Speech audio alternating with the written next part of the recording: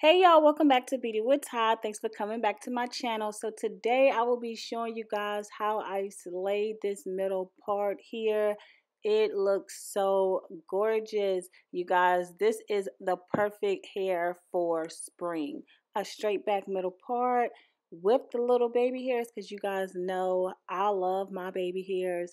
You guys, if you don't want to do it, you don't have to, but it looks good to me. So let's go ahead and get into this video so I can show you guys how I prep my hair to stay like this with this middle part.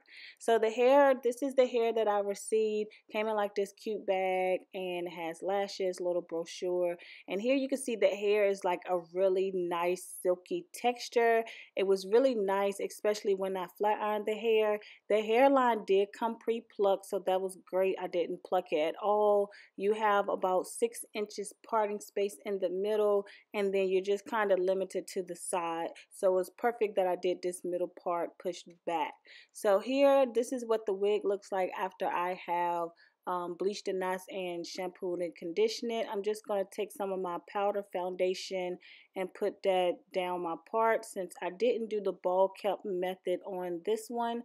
And now I'm just going to brush the hair down so I can flat iron the hair. And I'm just doing this really briefly because I'm going to go back and flat iron the hair again. I just wanted to get it somewhat straight so I can go ahead and like define my middle part and actually show you guys how the hair, works under heat. So it straightened out pretty well. I actually like the way that the hair straightened. And then towards the end, I went back and added some bio silk, which is like my best friend. Okay, and to get my hair to mold to the middle part, I just sprayed some Got To Be glue free spray on my hands and then put that right down the middle and brushed my hair back. And then I'm just going to add a clip to the side so that it can kind of like pretty much mold this way. And I just keep using the Got To Be glue spray.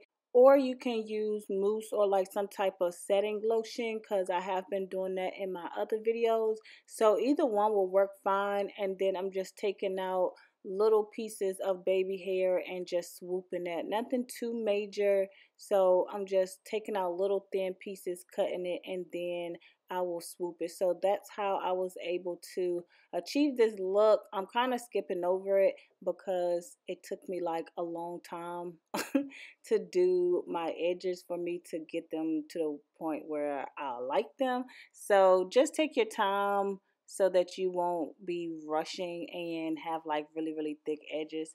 So I'm just going to take these like sideburn pieces and cut that as well so that I can just kind of swoop that back. And that's how it looks. And once I'm satisfied, I'll just spray some more holding spray, comb it back, and then I just leave it like that so it can like actually mold. So I'm going to do the same thing to this side, what I did over here. You don't have to add baby hair. As you can see, it looks fine without baby hair, but I like baby hair, so I added some.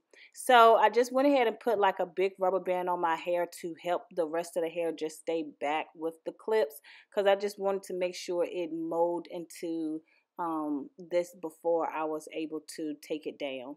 And now I'm just adding a little bit more foundation to the part just to make sure that you can see it and everything looks well. So after that, I just let it dry for about 10 minutes. And here I'm just showing you guys how nice this hair looks. It's really soft and flowy and actually really thick.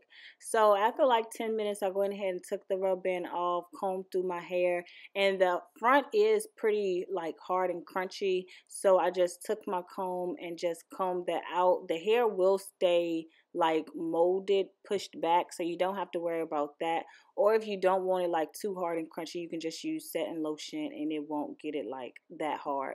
So now I'm just going back in with my flat irons to get everything, really nice and smooth and silky. And then I'll go in with my hot comb to help me define the part a little bit more, because I didn't use a hot comb at first. I just used like holding spray. So here I'm just going back in with the hot comb so everything can be really nice and flat.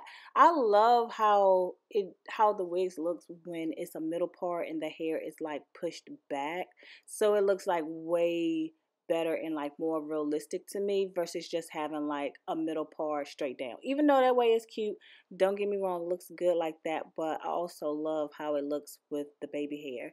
So that was some bio silk, and I'm just putting that on my hair. And y'all, once you add that bio silk, like the hair just completely changes. I have been sleeping on bio silk. I don't know what's been going on, but honey, ever since I got bio silk in my life for my wigs, it is so bomb. And that little bottle was only like $1 or $2. So I need to invest in like the bigger bottle. You guys, let me know if you try bio silk and how you like it, because I am in love with it. So let me know what you think about this video. Definitely click the link down below if you would like this perfect spring hair to get you a middle part and slay. All right, guys, I love you guys. Please thumbs up and subscribe. Peace out.